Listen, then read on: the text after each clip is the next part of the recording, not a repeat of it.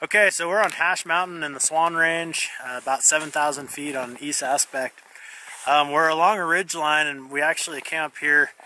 We wanted to check the reactivity of the recent wind slabs, and we were sort of surprised at this elevation and this close to the ridge to find not one but two layers of buried surface hoar in the top foot of the snowpack.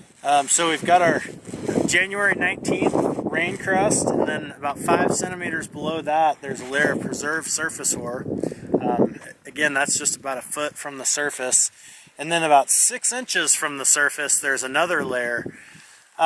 We've done a couple of stability tests. Neither of these layers are especially reactive, and partially due to the fact that we don't have a very cohesive slab on top of them. But over the next couple of days, it will be important to watch these layers, pay attention to the fact that these weak layers exist. Warming temperatures help to form a slab. Additional wind and additional snow could cause these layers to become more reactive.